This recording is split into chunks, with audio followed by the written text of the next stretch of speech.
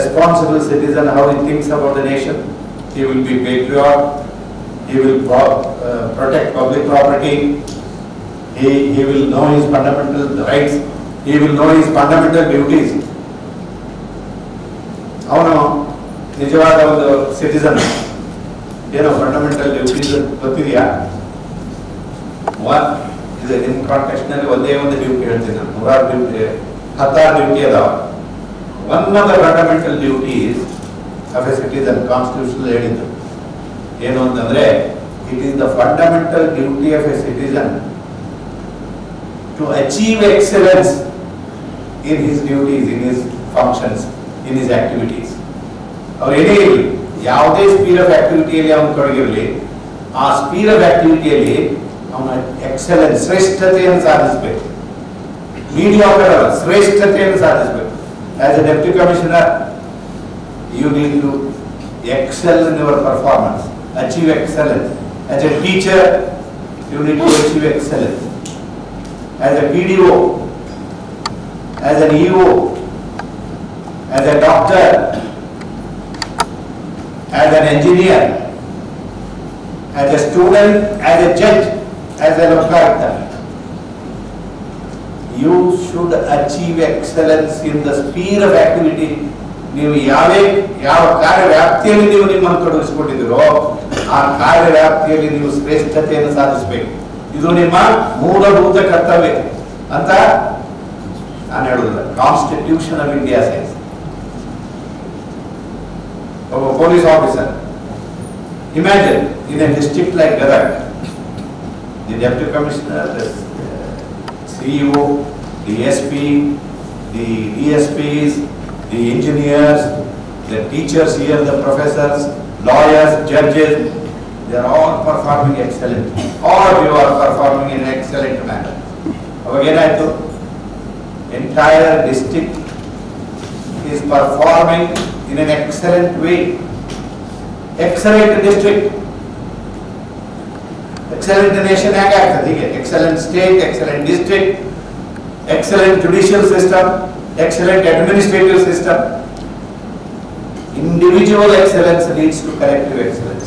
Collective excellence takes the nation to the great heights. ದೇಶ ಶ್ರೇಷ್ಠ ಭಾರತ ಆಗಬೇಕು ಅಂದ್ರೆ ಸುಮ್ಮನೆ ಹಾಗೆ ಆಗ್ಬಿಡ್ತದ. ಶ್ರೇಷ್ಠ ವ್ಯಕ್ತಿ, ಶ್ರೇಷ್ಠ ಸಮಾಜ, ಶ್ರೇಷ್ಠ ರಾಜ್ಯ, ಶ್ರೇಷ್ಠ ದೇಶ, ಶ್ರೇಷ್ಠ ಆಡಳಿತ. ಕರಪ್ಷನ್ ಫ್ರೀ ಗವರ್ಮೆಂಟ್ ಆಗಬೇಕಂದ್ರೆ, ಕರಪ್ಷನ್ ಫ್ರೀ ಸೊಸೈಟಿ ಆಗಬೇಕಂದ್ರೆ, ಕರಪ್ಷನ್ ಫ್ರೀ ಆಫೀಸರ್ ಆಗಬೇಕಂದ್ರೆ, ಕರಪ್ಷನ್ ಫ್ರೀ ಇಂಡಿವಿಜುವಲ್ ಆಗ, ಆ ನಂತರ ಕರಪ್ಷನ್ ಫ್ರೀ ಸಿಸ್ಟಮ್. ಏನ್ ಹೇಳೋದು? ಏನ್ ಮಾಡಕ್ ಆಗುದಿಲ್ಲ. ಕರಪ್ಷನ್ ಬಹಳಷ್ಟು ಬೇರೂರು ಬಿಟ್ಟಿದೆ. ನಾವು ಅವನ ಇದು ಆದ್ರೆ ಏನಾಯ್ತು, ಎಲ್ಲರೂ ಅವರೇ ಇದ್ದಾರೆ ಅಂತ ಹೇಳೋದು, ತಿನ್ನೋದು. ಅವರು ಇವರು ಎಲ್ಲರೂ ತಿಂತಾರೆ ಅಂತ ಹೇಳ್ಕೊಂಡು ಸಮಾಧಾನ ಮಾಡ್ಕೊಂಡು ತಿನ್ನೋದು. ಇದೇನಿದೆಯಲ್ಲ, ಇದು ಬಹಳಷ್ಟು ಏಸ್ ಕೆಲಸ, ಕಟ್ವಾಗಿ ಹೇಳಬೇಕು. ಅದಕ್ಕಾಗಿನೇ ಬೆನ್ನು ಹತ್ತಾ ಇದ್ದೀವಿ ನಾವು. ಏನಾಗ್ತದೆ? ಸಿಕ್ಕಾಕೊಳ್ತೀರಿ, ಅಡಿಕೆ ನಮ್ಗೆ ಕದ್ದಿರ್ತೀರಿ ಅಥವಾ ಆನೆ ನಮ್ಗೆ ಕದ್ದಿರ್ತೀರಿ, ಸಿಗ್ತೀವಿ. ಸಿಕ್ಕು ಪೇಪರ್ನಲ್ಲಿ ಬರ್ತದೆ, ಅರೆಸ್ಟ್ ಆಗ್ತದೆ, ಸಸ್ಪೆನ್ಷನ್ ಆಗ್ತದೆ, ಕನ್ವಿಕ್ಷನ್ ಆಗ್ತದೆ, ಜಾಬ್ ಹೋಗ್ತದೆ, ಮಗ ಎಲ್ಲಿ ಹೋಗ್ಬೇಕು, ಮಗಳೆಲ್ಲಿ ಹೋಗ್ಬೇಕು, ಹೆಂಡತಿ ತಲೆ ಎತ್ತಿ ಅಡ್ಡಾಡಬೇಕು. ಅವಾಗ ನಾನು ಹಗ್ಗ ತಗೊಂಡು ಹೋಗ್ತೀನಿ, ಅದನ್ನ ಮಾಡ್ಕೊತೀನಿ, ಇದನ್ನ ಮಾಡ್ಕೊತೀನಿ, ನನ್ನ ಮರ್ಯಾದೆ ಹೋಯ್ತು. ಯಾತಕ್ಕೆ ಇದನ್ನೆಲ್ಲ ಯಾಕೆ ಮಾಡಬೇಕು? ಸರ್ಕಾರ ಪ್ರತಿ ತಿಂಗಳು ಸ್ಯಾಲರಿ ಕೊಡ್ಬೇಕು. ಎಂತೆಂಥ ಪ್ಯಾಂಡಮಿಕ್ ಪೀರಿಯಡ್ನಲ್ಲಿ ಎಲ್ಲಿ ಎಷ್ಟೋ ಜನರಿಗೆ ಬೇರೆ ಬೇರೆ ದೇಶದಲ್ಲಿ ಉಣ್ಲಿಕ್ಕೆ ತಿನ್ಲಿಕ್ಕೆ ಇರಲಿಲ್ಲ. ನಮ್ಮಲ್ಲಿ ಯಾರಿಗೂ ಸ್ಯಾಲರಿ ಕಡಿಮೆ ಮಾಡಲಿಲ್ಲ, ಎಲ್ಲರಿಗೂ ಕೊಟ್ವಿ. ಎಲ್ಲರೂ ನೀವು ಕೂಡ ಸಾಕಷ್ಟು ಕೆಲಸ ಮಾಡಿದ್ರಿ ಆ ಟೈಮ್ನಲ್ಲಿ. ಯಾಕೆ ಇಂಥ ಆಸೆಗಳಿಗೆ ದಾಸರಾಗ್ತದೆ? ಸೊ ಗ್ರೀಡ್ ಥಾಟ್ ಪ್ರೊಸೆಸ್, ನಮ್ಮ ಥಿಂಕಿಂಗ್ನಲ್ಲಿ ದೋಷ ಬಂತು ಅಂದರೆ ಆಕ್ಷನ್ನಲ್ಲಿ ದೋಷ ಬರ್ತದೆ. ಗ್ರೀಡು ಇಲ್ಲಿ ಬರ್ತದೆ, ಆ ನಂತರ ಆಕ್ಷನ್ ನಲ್ಲಿ ಬರ್ತದೆ. ಒಮ್ಮೆ ಕೇಳ್ತದೆ, ಮತ್ತೊಮ್ಮೆ ಕೇಳ್ತದೆ, ಮತ್ತೊಮ್ಮೆ ಕೇಳ್ತದೆ. ಒಂದು ಮನೆ, 2 ಮನೆ, 3 ಮನೆ, ಬೆಂಗಳೂರಿನಾಗ ಮನೆ, ಗದಗ್ನಾಗ ಮನೆ, ಹುಬ್ಬಳ್ಳಿಯಲ್ಲಿ ಮನೆ, ಎಲ್ಲಿ ಸಾಲದು ಮನೆಗಳೇ ಮನೆಗಳು, ತೋಟಗಳು, ಕಾಡುಗಳು, ನಿಲ್ಲುವುದೇ ಇಲ್ಲ. ಮಿತಿನೇ ಇಲ್ಲ, ಅದಕ್ಕೆ ನೀತಿನೇ. ಹೀಗಾಗಿ ಸಮಾಜವನ್ನು ದೋಚಿ ಏನೇನು ಕೆಲಸಗಳಾಗಬೇಕು ಅವೆಲ್ಲ ಬಂದಾಗಿ, ಎಲ್ಲಿ ಚರಂಡಿ ಆಗಬೇಕು ಆ ಚರಂಡಿ ಅಲ್ಲೇ ನಿಂತು, ಎಲ್ಲಿ ರೋಡ್ ಆಗಬೇಕು ಅಲ್ಲೇ ಅರ್ಧಕ್ಕೆ ನಿಂತು, ಮಾಡಿದಂಗೆ ತೋರಿಸಿದ್ರಿ ಮಾರನೇ ದಿನ ಹೊಡೆದೋಯ್ತು. ಯಾಕೆಂದ್ರೆ ಉಳಿದದ್ದೆಲ್ಲ ಸ್ವಾಹ ಆಯ್ತು. ಅದು ಗೊತ್ತಾಗ್ತದೆ ಯಾವ ರೋಡ್ ಹ್ಯಾಕ್ ಮಾಡಿದ್ದಾರೆ, ಯಾವ ಬ್ರಿಡ್ಜ್ ಹ್ಯಾಕ್ ಕಟ್ಟಿದ್ದಾರೆ, ಎಷ್ಟು ಸಿಮೆಂಟ್ ಇದೆ, ಎಷ್ಟು ಕಬ್ಬಿಣ ಹಾಕಿದ್ದಾರೆ, ಎಲ್ಲಾನು ಹುಡುಕಿ ತೆಗಿದೆ. ಎಲ್ಲ ಇನ್ವೆಸ್ಟಿಗೇಷನ್ ಮಾಡಲಿಕ್ಕೆ ನಮ್ಮಲ್ಲಿ ಟೆಕ್ನಿಕಲ್ ವಿಂಗ್ ಇದೆ, ಜುಡಿಷಿಯಲ್ ವಿಂಗ್ ಇದೆ, ಅಡ್ಮಿನಿಸ್ಟ್ರೇಟಿವ್ ವಿಂಗ್ ಇದೆ, ಪೊಲೀಸ್ ವಿಂಗ್ ಇದೆ, ಆಡಿಟ್ ವಿಂಗ್ ಇದೆ. ಇದೆಲ್ಲ ಸೇರಿಸಿ ಲೋಕಾಯುಕ್ತ ಕಂಪ್ಲೇಂಟ್ ಬಂದು ನಿಜವಾಗಿ ಕಂಪ್ಲೇಂಟ್ ಕೊಡ್ಬೇಕು. ಸುಳ್ಳು ಕಂಪ್ಲೇಂಟ್ ಕೊಡಬಾರ್ದು. ಜನರು ನಿಜವಾಗಿ ಕಂಪ್ಲೇಂಟ್ ಕೊಟ್ಟು ದಾಖಲೆ ಹಾಕಿ ಅದಕ್ಕೊಂದು ಚಾಲನೆ ಕೊಟ್ಟರು ಅಂದ್ರೆ ಅದನ್ನು ಬೇರೆ ಸಹಿತ ಕಿತ್ತಿ ತೆಗಿತು. ತಪ್ಪಿತಸ್ಥ ಕಂಡು ಬಂತು ಅಂತಂದ್ರೆ ಅವನು ಯಾವ ಬಂದ್ರು ಉಳಿದಿಲ್ಲ. ಶೀಘ್ರವಾಗಿ ಕೊಡ್ತೀವಿ ಮತ್ತು ಒಳ್ಳೆ ಕಠಿಣವಾದಂತಹ ಒಂದು ಪನಿಷ್ಮೆಂಟ್ ಅನ್ನ ಸಿಗುವ ವ್ಯವಸ್ಥೆ ಮಾಡಿ. ಇದು ಪ್ರಿವೆನ್ಷನ್ ಆಫ್ ಕರಪ್ಷನ್ ಆಕ್ಟ್ ಮತ್ತು ಕರ್ನಾಟಕ ಲೋಕಾಯುಕ್ತ ಆಕ್ಟ್ ಕೆಳಗಡೆ ನಾವು ಮಾಡಬೇಕಾದಂತ ಕರ್ತವ್ಯ, ನಮ್ಮ ಅಧಿಕಾರದಲ್ಲಿ ನಮ್ಮ ಕರ್ತವ್ಯ, ನಮ್ಮ ರೆಸ್ಪಾನ್ಸಿಬಿಲಿಟಿ. ಸೊ ಅದಕ್ಕೆ ನಾನು ಏನು ಹೇಳೋದು ಅಂತಂದ್ರೆ, ಇಲ್ಲಿ ಹಲವಾರು ಯಂಗ್ಸ್ಟರ್ಸ್ ಬರ್ತಾರೆ, ಪ್ರಾಮಿಸಿಂಗ್ ಯಂಗ್ಸ್ಟರ್ಸ್, ಚೆನ್ನಾಗಿ ಓದಿರ್ತಾರೆ, ಒಂದು ಸರ್ಕಾರಿ ನೌಕರಿ ಸೇರ್ತಾರೆ, ಕೆಲಸ ಮಾಡಿದ್ರೆ ಗುಡ್ಡಗಳನ್ನು ನೆಲಸಮ ಮಾಡಬಹುದು, ಅಂತ ಕೆಲಸಗಳನ್ನು ಮಾಡ್ಬೋದು, ದೊಡ್ಡ ದೊಡ್ಡ ಗುಡ್ಡ ಹೊತ್ಕೊಂಡು ಅಡ್ಡಾಡ್ಬೋದು. ಅಷ್ಟು ಜವಾಬ್ದಾರಿ, ಅಷ್ಟು ರೆಸ್ಪಾನ್ಸಿಬಿಲಿಟಿ ತಗೊಳ್ಳೋಷ್ಟು ಯೋಗ್ಯತೆ ಇರ್ತದೆ. ಬಂದು ಅವ್ರು ತನ್ನ ಹಿರಿಯರು ನೋಡ್ತಾನೆ, ಅವನ ಅಣ್ಣ ಇರ್ತಾನೆ, ಇಲ್ಲಿ ಇನ್ನೊಬ್ಬನು ಅಣ್ಣನ ಅಣ್ಣ ಮತ್ತೊಬ್ಬ ಇರ್ತಾನೆ, ಅವನ ಅಣ್ಣ ಇರ್ತಾನೆ, ಅವ್ರನ್ನೆಲ್ಲ ಮಾಡುವಂಥ ಕೆಲಸದ್ದು, ಅವ್ರು ಹೇಗೆ ಮಾಡ್ತಾರೆ ಕೆಲಸ ಎಲ್ಲ ಅದನ್ನು ತಲೆ ತಗೊಂಡ್ಬಿಡ್ತಾನೆ. ಸೊ ಇದು ಇಷ್ಟೆಲ್ಲ ಮಾಡಿ ಅವರಿಷ್ಟು ಶ್ರೀಮಂತರಾಗ ನಾನು ದುಡ್ದೇನು ಮಾಡಬೇಕು ಅಂತ ಅವನು ಕೂಡ ಇರುತ್ತಾರೆ. ಸೊ ಈ ಅಣ್ಣ ತಮ್ಮಂದಿರ ವ್ಯವಹಾರ ಏನಿದೆ ಪಬ್ಲಿಕ್ ಸರ್ವೆಂಟ್ಸ್ನಲ್ಲಿ, ಇದು ಅವ್ಯಾವತವಾಗಿ ನಡೆದು ಒಂದು ಸಾಮಾಜಿಕ ಒಂದು ರೋಗ ಆಗಿ ಪರಿಗಣಿಸಿ the misconduct, misrule, maladministration, dereliction, it has become a menace. Hack ಕಲ್ತಿರೋ ಹಾಗೆ ಬಿಡ್ಲಿಕ್ಕೆ ಬರ್ತದೆ, ಹ್ಯಾಕ್ ಕಲ್ತಿರೋ ಹಾಗೆ ಅದರಿಂದ ವಿಮುಕ್ತಿ ಹೊಂದಿ ಒಳ್ಳೆ ಆಫೀಸರ್ ಆಗಲಿಕ್ಕೆ ಬೇಕಾದಷ್ಟಿದೆ. ನಿಮ್ಮಲ್ಲಿ ಒಳ್ಳೆ ಆಫೀಸರ್ ಇರ್ತಾರಲ್ಲ, ಅವ್ರನ್ನ ಮಾದರಿ ಮಾಡ್ಕೊಳ್ಳಿ. ಹೇಗಿರ್ತಾರ 10 ಗಂಟೆ ಅಂದ್ರೆ 10 ಗಂಟೆಗೆ ಬರ್ತಾರೆ, ಕೆಲಸ ಅಂದ್ರೆ ಕೆಲಸ, ರೂಲ್ಸ್ ಅಂದ್ರೆ ರೂಲ್ಸ್. ಯಾವ ನಾವು ಹೇಳಿದ್ರೆ ಇದನ್ನು ಹೇಳಿದ್ರೆ ಯಾರಿಗೆ ಡಿಸ್ಪ್ಲೀಸ್ ಮಾಡೋದು ಬೇಡ, ಪ್ಲೀಸ್ ಮಾಡೋದು ಬೇಡ, ಯಾರನ್ನ ಎದುರಾಕೊಡೋದು ಬೇಡ, ಯಾರಿಗೆ ಬೆಣ್ಣೆ ಹಚ್ಚೋದು ಬೇಡ. ನನ್ನ ಕೆಲಸ ಆಯ್ತು. ನಾನು ಎಷ್ಟು ಜನ ಇಲ್ಲ ಜುಡಿಷಿಯರಿಯಲ್ಲಿ, ಬೇಕಾದಷ್ಟು ಜನ ಇದ್ದಾರೆ, ಆಫೀಸರ್ಸ್ ಅಲ್ಲಿ ಬೇಕಾದಷ್ಟು ಜನ ಇದ್ದಾರೆ, ಬ್ಯೂರೋಕ್ರಾಟ್ಸ್ ಎಷ್ಟು ಜನ ಒಳ್ಳೆ ಫಸ್ಟ್ ಕ್ಲಾಸ್ ಆಫೀಸರ್ಸ್ ಇಲ್ಲ, ನಾವು ನೋಡಿದ್ವಿ ಬೇಕಾದಷ್ಟು. ಆ ಥರದ ಕ್ರಾಂತಿ ನೀವು ಎಬ್ಬಿಸ್ಬೋದು. ಗದಗಿನಲ್ಲಿ ಆ ಥರದ ಒಂದು ಸ್ವಚ್ಛತೆ ಹೋಗ್ಬೇಕು, ಅದು ಮನಸ್ಸಿನಲ್ಲಿ ಹುಡ್ಬೇಕು, ಮನಸ್ಸಿನಿಂದ ಆಕ್ಷನ್ ಅಲ್ಲಿ ಬರ್ತದೆ. ಕೇಳಿದ್ದಲ್ಲ, your thoughts tomorrow will become your actions. What ever you have in your mind you will have in your hand. ಇವತ್ತು ನಿಮ್ಮ ಮನಸ್ಸಿನಲ್ಲಿದೆ, ನಾಳೆ ನಿಮ್ಮ ಕೈಯಲ್ಲಿದೆ.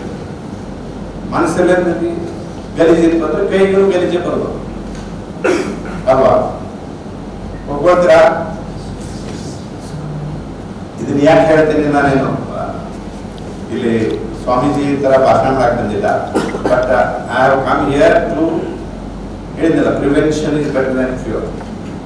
I don't like officers to go behind the boss. I don't like officers to hold there head down and suffer because of the misconduct for which they are caught. I want them, they are all very good officers. Somewhere something goes wrong. They should only be careful not to commit mistakes.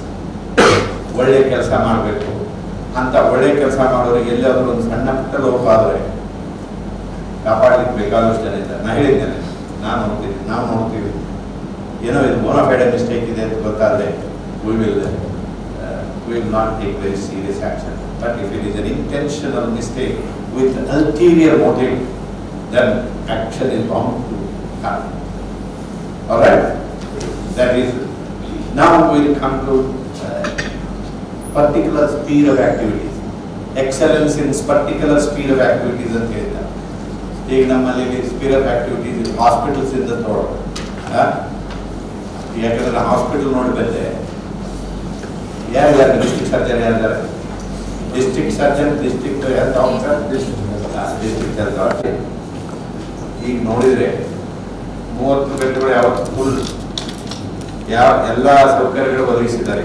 4 case ಹಾಕಿ ಎಲ್ಲ ಮಾಡಿದ್ದಕ್ಕೆ ಯಾಕೆ ಬಡವರು ಆಗ್ತಾರೆ? ನೀವು ಬಡವರಿಗೆ ಸಹಾಯ ಮಾಡ್ತೀವಿ, ಬಡವರಿಗೆ ಎಲ್ಲ ಸೌಕರ್ಯ ಕೊಡ್ತೀವಿ ಅಂತ ಹೇಳಿ ಆಸ್ಪತ್ರೆ ಕೋಟಿಗಟ್ಟಲೆ ಖರ್ಚು ಮಾಡಿ ಆಸ್ಪತ್ರೆ ನಿರ್ಮಾಣ ಮಾಡ್ತೀವಿ ಮತ್ತು ಅಲ್ಲಿ ಕಾಸ್ಟ್ಲಿ ಇನ್ಸ್ಟ್ರೂಮೆಂಟ್ಸ್ ಎಲ್ಲ ಕೊಟ್ಟಿರ್ತೀವಿ. ಡಾಕ್ಟರ್ ಇದ್ರೂ ಬಂದು ನಿಂತ್ಕೊಳ್ಳೋದಿಲ್ಲ, ಅನಾಥರಾಜರಾಗಿ ಅಬ್ಸೆನ್ಸ್ ಇರ್ತಾರೆ, ಬಂದು ಸಹಿ ಮಾಡಿ ಹೋಗ್ಬಿಡ್ತಾರೆ. ಮತ್ತು ಜನ ಏನ್ ಮಾಡ್ಬೇಕು? ಇದು ಒಂದು ದಾರುಣವಾದ ಸಮಸ್ಯೆ. ಇದು ಇಂಪಾರ್ಟೆಂಟ್ ಕೇರ್, ಮೆಡಿಕಲ್ ಕೇರ್. ಸರ್ಕಾರಿ ಆಸ್ಪತ್ರೆಗಳ ಮಹತ್ವ ಇರುವುದೇ ಇಲ್ಲ. ಇದು ಡೈರೆಕ್ಟ್ ಹೆಲ್ಪ್ ಮಾಡೋದು ಬಡವರು. ಈ ತರ ಆದ್ರೆ ಹೇಗೆ? ನೀವೇನ್ ಮಾಡ್ತೀರಿ? ನಿಮ್ಮ ಜಿಲ್ಲೆಯಲ್ಲಿ ನಿಮಗೆ ಈ ಗದಗದಲ್ಲಿ ಈ ತರ ಈಗ ನಾವು ಒಂದು 5-6 ಸ್ಯಾಂಪಲ್ ತೋರಿಸಿದ್ದೀವಿ ನಿಮಗೆ. ನಿಮ್ಮ ಅಂಬೋಣ ಏನಿದೆ, I want to listen to you and then ನಿಮಗೆ ಬೇಕಾದಂತ ಒಂದು ಸಪೋರ್ಟ್ ಸ್ಟ್ರಕ್ಚರ್ ಏನ್ ಬೇಕು, ಯಾವ ರೀತಿಯಲ್ಲಿ ಸಮಸ್ಯೆಗಳು ಕಾಣ್ಬರ್ತಾವೆ, ನೀವು ನಿಮ್ಮದೇ ಆದ ರಿಪೋರ್ಟ್ ಕೊಟ್ರೆ we will take up the matter at a very higher level and ensure that you get the required help in the matter of posting of doctors, in the matter of some allocation of funds, in the matter of allocation of medicine fair distribution, doctors attendance, Sushruti ಚೆನ್ನಾಗಿ ಮಾಡೋದು, ನರ್ಸ್ಗಳಿಂದ ಹಿಡಿದು D group ಇಂದ ಹಿಡಿದು ಎಲ್ಲರೂ ಸರಿಯಾಗಿ ಕೆಲಸ ಮಾಡೋದು ಹೇಳಿದ್ದಾನೆ. Excellence in each sphere of activity ಮಾಡಿದರೆ ಇದ್ದದ್ರಲ್ಲಿ ಬೇಕಾದಷ್ಟು ಮಾಡಿ ತೋರಿಸ್ಬೋದು. ಇನ್ನು ಇರಲಾರ್ದನ್ನು ತರಿಸ್ಕೊಂಡು ಮಾಡ್ಬೋದು. ಅದಕ್ಕೆ ಯಾಕೆ ಹೀಗಾಗಿದೆ ಪರಿಸ್ಥಿತಿ ಡಾಕ್ಟ್ರೆ? ಅವರು ಡ್ರಾಯಿಂಗ್ ಆಫೀಸರ್ ಅಲ್ಲ ಸರ್, ಹಾಗಾಗಿ ನಾಗಾವಿಂದ ಡಾಕ್ಟರ್ ಚೇತನ್ ಅನ್ನೋರನ್ನ ಹಾಕಿದೆ ಸರ್. ಡಾಕ್ಟರ್ ಮೇಘಾ ಅನ್ನೋರು ಗೈನಕಾಲಜಿಸ್ಟ್ ಸರ್, ಅವರು ಟ್ರಾನ್ಸ್ಫರ್ ಆಗಿ ಹೋಗಿದ್ದಾರೆ ಸರ್. ಅವ್ರು ಇದ್ದಿದ್ದು ಜಸ್ಟ್ 3 months ಅಷ್ಟೇ. ಸೊ ಅವ್ರು ಟ್ರಾನ್ಸ್ಫರ್ ಆಗಿ ಹೋಗಿದ್ದಾರೆ ಸರ್. ಸೊ ಹಾಗಾಗಿ ನಾವೇನು ಮಾಡಿದ್ವಿ, ಬೆಳ್ಳಟ್ಟಿಯಿಂದ ಡಾಕ್ಟರ್ ನಾಗರಾಜ್ ಸೋಮರಾಜ್ ಅಂತ ಬಂದು ಡಾಕ್ಟ್ರನ್ನ 3 ದಿನ ಅಲ್ಲಿ ಮಾಡೋದಕ್ಕೆ ನಾವು ಹೇಳಿದ್ವಿ ಸರ್. ಸೊ ಅವರು ಅಲ್ಲಿಗೆ ಹೋಗ್ತಾ ಇದ್ದಾರೆ ಸರ್. ಅವರು 3 ದಿನ ಅಲ್ಲಿ ಮತ್ತು ಉಳಿದ ದಿನ ಬೆಳ್ಳಟ್ಟಿಯಲ್ಲಿ ಕೆಲಸ ಮಾಡ್ತಾರೆ ಸರ್. ಸೊ ಅದು ಬಿಟ್ಟರೆ ಹಿರಿಯಾಡು ಆ್ಯಕ್ಚುಲಿ 24/7 ಆದರೂ ಕೂಡ ನಮ್ಮ ಇಡೀ 39 PSCಲಿ 24/7 PSCC 24 ಬರ್ತದೆ ಸರ್. 24 PSCs ಆರ್ 24/7 ಎಲ್ಲ ಕಡೆಗೂ ಒಬ್ಬೊಬ್ಬರು ಡಾಕ್ಟರ್ ಅಷ್ಟೇ ಇದೆ ಸರ್. ಈಗ ನಾವು ನೈಟು ಸರ್ವಿಸ್ ಕೊಡಬೇಕು ಅಂತ ಹೇಳಿದ್ರೆ we have instructed them to stay at head quarter sir. That's number 1. But ಈಗ ಸದ್ಯದ ಪರಿಸ್ಥಿತಿಯಲ್ಲಿ most of them are not staying sir. So ಅದು ರಿಯಾಲಿಟಿ ಸರ್ ಅದು. ಸೊ ನಾವು ಹೇಳ್ತಾ ಇದ್ದೀವಿ. ಸೊ ಅವರು ಇದು ಮಾಡ್ತೀವಿ ಸರ್, ಈಗ ಬಂದಿದ್ದೀವಿ ಈ ಥರ ಹೇಳ್ತಾರೆ sir. That we will improve sir ನಾವು. ಸೊ ಬಟ್ ನಮಗೆ ಅದೇ ನೈಟಿಗೆ ಸ್ವಲ್ಪ ಈಗ ತಮಿಳ್ನಾಡು ಮಾಡಲ್ ಟೈಪು, ಈಗ ಡೇ ಒಬ್ಬರು ನೈಟ್ ಒಬ್ಬರು ಬೇರೆ ಬೇರೆ ಕೊಟ್ಟರೆ ಅದು ಒಂದು ನಮಗೆ ಸೊಲ್ಯೂಷನ್ ಆಗುತ್ತೆ ಸರ್. ಆಮೇಲೆ ಸ್ಟಾಫ್ ನರ್ಸ್ದು ಈಗಾಗಲೇ ಪ್ರಕ್ರಿಯೆಯಲ್ಲಿದೆ ಸರ್. 47 ಜನ ಸ್ಟಾಫ್ ನರ್ಸು ಖಾಲಿ ಇದೆ ಪೆರಿಫೆರಿ ಆಫ್ ಇನ್ನು 39 PSCಲಿ. ನಾನು CO ಮೇಡಮ್ ಅವ್ರ ಜೊತೆ ಪ್ರಕ್ರಿಯೆಯಲ್ಲಿದೆ ಸರ್ ಅದು. ಸೊ ಅದು ಫಿಲಪ್ ಆದರೆ staff nurse will be filled up sir. So ಹಾಗಾಗಿ ನಮಗೆ ಇವನ್ ಇನ್ 24/7 ಒಬ್ಬೊಬ್ಬ ಸ್ಟಾಫ್ ನರ್ಸ್ ಇದೆ ಸರ್. ಕೆಲವು ಕಡೆ ಫುಲ್ ಫ್ಲೆಡ್ಜು ಇದೆ ಸರ್. ಸೊ ಇದು ಸರ್ ಇದು ನಾನು ಸದ್ಯ ಇಷ್ಟು ಹೇಳ್ತೀನಿ ಸರ್. ಮತ್ತು ಮಾಹಿತಿ ತೊಗೊಂಡು ತಮಗೆ update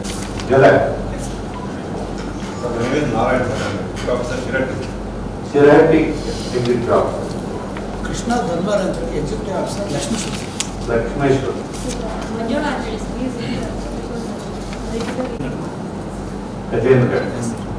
sir Yuvraj sir Mundrigi taluk Mundrigi ತಾಲೂಕಿಗೆ ಸರ್ ಸರ್ ರವಿ AN ಅಂತ ರೋಣ ತಾಲೂಕಿಗೆ ಸರ್ ಜನರು ಹಳ್ಳಿಗಳ ಬದುಕು ಸುಂದರವಾಗಿರ್ಬೇಕು ಅಂತಂದ್ರೆ ಈ ನಿಮ್ಮ ಡಿಪಾರ್ಟ್ಮೆಂಟ್ ಬಹಳ ಕಾಂಟ್ರಿಬ್ಯೂಷನ್ ಮಾಡಿದೆ. ಯಾಕಂದ್ರೆ ಏನದ ಅಲ್ವಾ, ಆ ನಮ್ಮ ಜನರ ಜೀವನ ನಿಮ್ಮ ಕೈಯಲ್ಲಿದೆ, ಜನರ ಜೀವನ ಸುಧಾರಣೆ ಮಾಡುವಂತ ಕೆಲಸ ನಿಮ್ಮ ಕಡೆ ಇದೆ. ಈ ಓಪನ್ ಡೆಫಿಕೇಶನ್ ಅಂದ್ರೆ ಏನು ಗೊತ್ತಾ? ನಿಮ್ಮಲ್ಲಿ ಟಾಯ್ಲೆಟ್ಸ್ ಎಲ್ಲ ಎಲ್ಲಾ ಜನರು ಟಾಯ್ಲೆಟ್ಸ್ ಕಳಿಸಿದಾರ ನಿಮ್ಮ ಜೂರಿಸ್ಡಿಕ್ಷನ್ ಅಲ್ಲಿ? ಕಳಿಸಿದಾರ? ಇಲ್ಲ. ಏನ್ ಆಕ್ಷನ್ ತಗೊಂಡಿದ್ದೀರಿ? ಕಟ್ಟಿಸದೇ ಇರೋರಿಗೆ ಈ 3 ತರದ ಜನ ಇದ್ದಾರೆ. ಒಂದು, ಅನುದಾನ ತೆಗೆದುಕೊಂಡು ಟಾಯ್ಲೆಟ್ ಕಟ್ಟಿಸೋದಿಲ್ಲ. ಇನ್ನು ಅನುದಾನ ತೆಗೆದುಕೊಂಡು ಅರ್ಧಾಮುರ್ಧ ಕಟ್ಟಿಸಿ ಅದನ್ನು ಉಪಯೋಗಿಸುವುದಿಲ್ಲ. ಇನ್ನು ಮೂರನೇದು, ಅನುದಾನ ತಗೊಳ್ಳೋದಿಲ್ಲ, ಟಾಯ್ಲೆಟ್ ಕಟ್ಟಿಸೋದು, ಹೊರಗಡೆ ಹೋಗು. ಅದರಿಂದ ಮೊದಲು ನಿಮಗೆ ಅದರದ್ದು ಪೇನ್ ಅಂತ ಗೊತ್ತಾಗ ಪ್ರತಿಯೊಂದು ತಾಲೂಕ, ಪ್ರತಿಯೊಂದು ಗ್ರಾಮ ಪಂಚಾಯತ್, ಪ್ರತಿಯೊಂದು ಗ್ರಾಮ ಆಯ್ತಾ, ಎಲ್ಲೆಲ್ಲಿ ಟಾಯ್ಲೆಟ್ಸ್ ಕಟ್ಟಲಿಕ್ಕೆ ಶಕ್ಯ ಇದೆಯೋ ಅವ್ರ ಕಡೆಯಿಂದ ಕಟ್ಸೋದಕ್ಕೆ ಶಕ್ಯ ಇದೆಯೋ ಅವ್ರಿಗೆ ಕಟ್ಸ್ಬಿಡು. ಆದ್ರೆ ಮೆಂಬರ್ಸ್ ಬಿಡಬೇಡಿ. ಮೆಂಬರ್ಸ್ಗಳು ರೂಲ್ ಇದೆ, ಅವರು ಟಾಯ್ಲೆಟ್ ಕಟ್ಸ್ಕೋಬೇಕು ಅಂತ. ಯಾವ ಮೆಂಬರ್ಸ್ಗಳು ಟಾಯ್ಲೆಟ್ ಕಟ್ಟಿಲ್ವೋ ಅವ್ರ ಮನೆಯವ್ರನ್ನ ಯಾರು ಹೊರಗ ಟಾಯ್ಲೆಟ್ಸ್ ಕಳಿಸ್ತಾ ಇದ್ದಾರೋ ಅವ್ರನ್ನ ಐಡೆಂಟಿಫೈ ಮಾಡಿ ಮೊದಲು ನಿಮ್ಮ ಚೀಫ್ ಎಕ್ಸಿಕ್ಯೂಟಿವ್ ಆಫೀಸರ್ಗೆ ಕಂಪ್ಲೇಂಟ್ ಕೊಡಿ. ಅವ್ರನ್ನ ಕಳಿಸ್ಲಿ, ಅವ್ರ ಡಿಸ್ಕ್ವಾಲಿಫಿಕೇಶನ್ಗೆ ಹೋಗಿ ಡಿಸ್ಕ್ವಾಲಿಫೈ ಆಗ್ಯಾವ ಮೊದಲು. ಆ ನಂತರ ಗವರ್ಮೆಂಟ್ ಆಫೀಸರ್ಸ್ ಮನೆಯಲ್ಲಿ ಇರ್ತಾರಲ್ಲ ಅಂತವ್ರು ನಿಂತ್ಕೊಳ್ಳಿ. ಆ ನಂತರ ಈ ಪಾಠ್ಯವರು ಕೆಲವು ಜನ ಹೊರಗಡೆ ಹೋಗಿ ಮಜಾ ಮಾಡ್ಕೊಂಡು ಬರ್ತಿರ್ತಾರೆ, ಮನೆಯಲ್ಲಿ ಅವರಿಗೆ ತಮ್ಮ ನೆಂಟರಿಗೆ ಸೌಕರ್ಯ ಕೊಡಿಸ್ಕೊಡ್ಬೇಕು ಅಂತವ್ರು ಬಿಡಬಾರ್ದು. ಸೊ ಆ ಥರ ನಾನು ಏನು ಹೇಳ್ತೀನಿ ಅಂದರೆ, ಅಫೋರ್ಡ್ ಮಾಡ್ಲಿಕ್ಕೆ ಶಕ್ತಿದ್ದವರು ಹಾಗೆ ಮಾಡ್ತಾ ಇದ್ದಾರೆ. ತಮ್ಮ ಹತ್ರ ದುಡ್ಡಿಲ್ಲ, ಏನೋ ಊಟಕ್ಕೇ ಗತಿ ಇಲ್ಲ, ನಾವೆಲ್ಲಿ ಖರ್ಚು ಮಾಡೋಣ ಅನ್ನೋರಿಗೆ ಸಹಾಯ ಬೇಕಾದಷ್ಟು ಮಾಡ್ಬೋದು. ಸರ್ಕಾರದಿಂದ ಸಹಾಯ ಸಿಗ್ತದೆ, ಅವರು ಕೂಡ ಸ್ವಲ್ಪ ಪ್ರಯತ್ನ ಮಾಡಿದ್ರೆ ಆಗಿಬಿಡ್ತದೆ. ಬಟ್ ಯಾರು ಅಫೋರ್ಡ್ ಮಾಡಕ್ಕೆ ಶಕ್ತಿ ಇದೆ ಅವರು ಮಾಡದೇ ಇದ್ರೆ ಬಿಡಬೇಡಿ. ಅವ್ರನ್ನ ಕನ್ವಿನ್ಸ್ ಮಾಡಿ, ಅವ್ರ ಕೈ ಹಿಡಿದು ಕೂಡಿಸ್ರಿ. ದಿನಕ್ಕೆ 4 ಸಾರಿ ಅವ್ರನ್ನ ಭೇಟಿ ಮಾಡಕ್ಕೆ ಹಚ್ಚಿರಿ. ಬೇರೆ ಬೇರೆ ಆರ್ಗನೈಸೇಷನ್ ಮೂಲಕ ಅವ್ರನ್ನ ಟಚ್ ಮಾಡಿ, ಅವ್ರನ್ನ ಹೃದಯನ ಪರಿವರ್ತನೆ ಮಾಡಿ ಕೆಲಸ ಮಾಡಿ. ನಾನು ಬೇರೆ ಬೇರೆ ಎಷ್ಟು ತಾಲೂಕದ ಒಟ್ಟು ತಾಲೂಕುಗಳನ್ನು ಪಾರ್ಟಿ ಮಾಡ್ತೀನಿ. ಜಿಲ್ಲಾ ಇದರಲ್ಲಿ ಚೀಫ್ ಎಕ್ಸಿಕ್ಯೂಟಿವ್ ಆಫೀಸರ್ ಅಂತ ಪಾರ್ಟಿ ಮಾಡ್ತೀನಿ, ಪ್ರಿನ್ಸಿಪಲ್ ಸೆಕ್ರೆಟರಿನೂ ಪಾರ್ಟಿ ಮಾಡ್ತೀನಿ. ಮಾಡಿಸಿ ವರ್ಕ್ ಎಲ್ಲ ಮಾನಿಟರ್ ಮಾಡ್ತೀನಿ. ನನಗೆ ರಿಪೋರ್ಟ್ ಬರಬೇಕು. ನಿಮಗೆ ನೋಟಿಸ್ ಬರ್ತದೆ, ತಿಂಗಳು 2 ತಿಂಗಳು ಟೈಮ್ ಕೊಡ್ತೀವಿ, ಕೊಡ್ತಾನೆ ಹೋಗ್ತೀವಿ. 1 ತಿಂಗಳಲ್ಲಿ ಆಗೋದಿಲ್ಲ, 2 ತಿಂಗಳಲ್ಲಿ ಆಗೋದಿಲ್ಲ, 4 ತಿಂಗಳಲ್ಲಿ ಆಗೋದಿಲ್ಲ, ಬೇಕಾದ್ರೆ ಅದಕ್ಕೆ ಟೈಮ್ ಬೇಕು. ಟೈಮ್ ಬೇಕಾದಷ್ಟು ಕೊಡ್ತೀವಿ. ಬಟ್ ನೀವೇನು ಕೆಲಸ ಮಾಡಿದ್ರಿ ಅನ್ನೋದನ್ನ ಮಾನಿಟರ್ ಮಾಡಿ. Dereliction of duty in this aspect will not happen. You do your best, show the progress. All right? ಗೊತ್ತಾಯ್ತಾ? ಎಲ್ಲ ವಿಡಿಯೋಗಳಿಗೆ ಗೊತ್ತಾಯ್ತಾ? ನಿಮ್ಮ ಮೇಲೆ ಏನು ಯಾರು ಏನು ಕಂಪ್ಲೇಂಟ್ ಹಾಕಿದ್ರು ಈ ವಿಷಯಗಳಲ್ಲಿ ನೀವು ಜೋರ್ ಮಾಡಿದ್ರು ಅಂತ ನಮ್ಗೆ ಕಂಪ್ಲೇಂಟ್ ಬಂದ್ರು ನಾವೇನಾದ್ರು ಕೇರ್ ಮಾಡೋದು ನೋಡ್ತೀವಿ.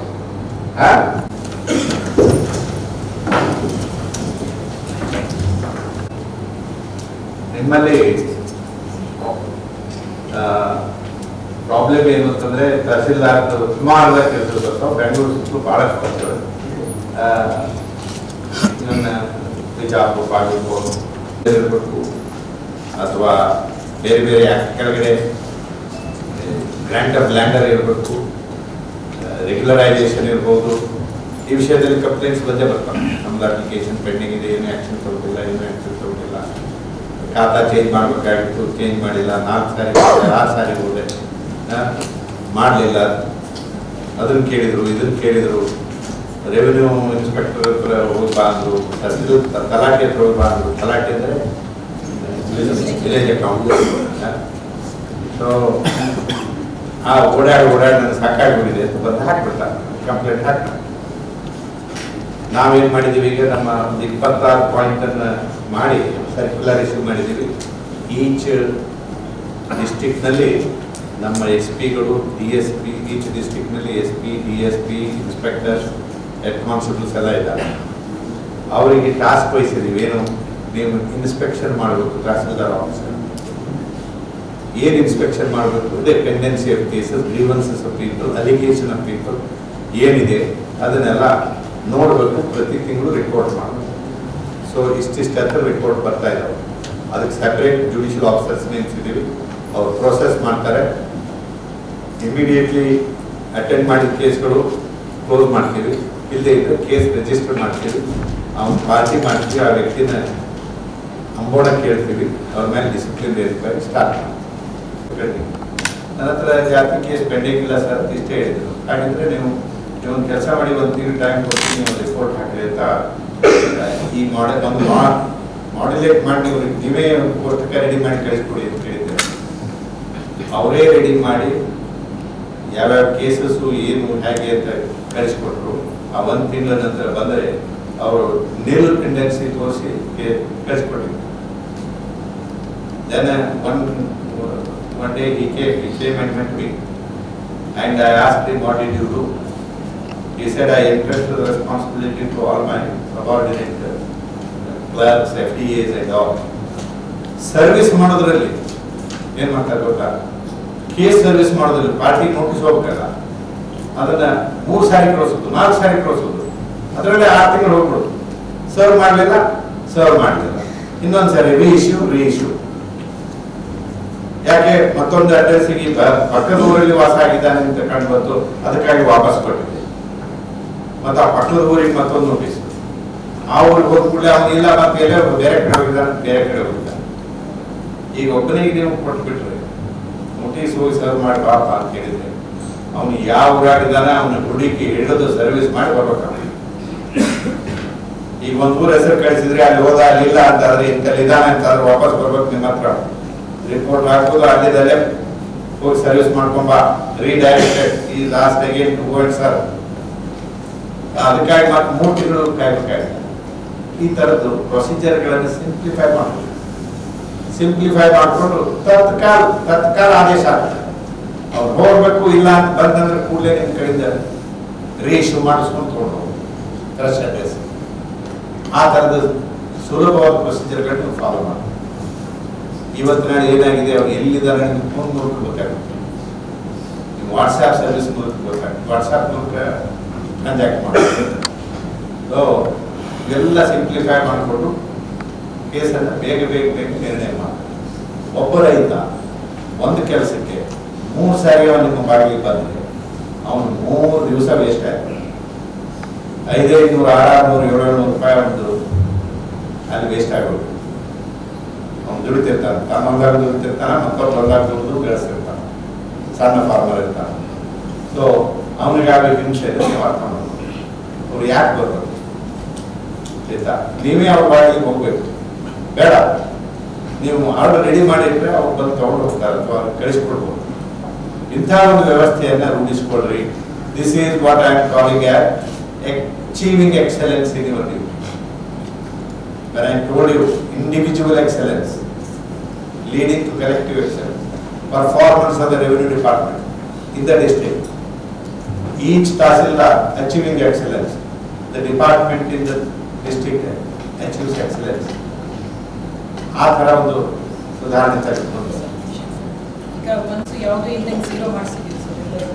ಈಗ ನೆಕ್ಸ್ಟ್ ಟಾರ್ಗೆಟ್ ಒಂದು 6 ಮಂತ್ಸ್ ಮೇಲೆ ಯಾವುದೂ ಇಲ್ದಂಗೆ ಸರ್, ಕೋರ್ಟ್ ಕೇಸು ಸೇರ್ಕೊಂಡಾಗ ಆ ರೀತಿ ಒಟ್ಟು ಆ ನಿಟ್ಟಿನಲ್ಲಿ 3 ಮಂತ್ಸ್ ಒಳಗೆ ಎಲ್ಲ ಡಿಸ್ಪೋಸಲ್ ಸರ್. ಆ ರೀತಿ ಟಾರ್ಗೆಟ್ ನಾವು ಇದು ಮಾಡ್ತೀವಿ. ಸ್ಟೇಟಲ್ಲಿ ನಾವು ಸರ್ 1ರಿಂದ 3rd ರ್ಯಾಂಕ್ ಒಳಗೆ ಇದ್ದೀವಿ ಸರ್. Total disposal sir. ಈ ಸರಿ 2nd ರ್ಯಾಂಕ್ ಬಂದಿದೆ sir.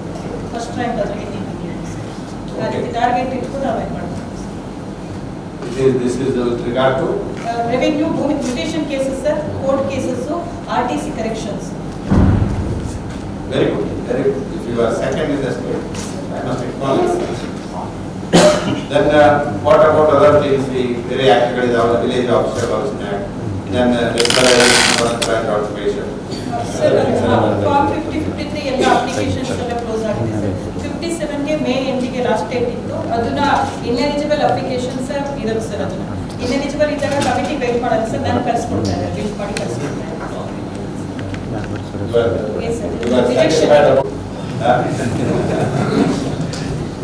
That should be the spirit. your captain takes pride in encouraging you, in acknowledging you.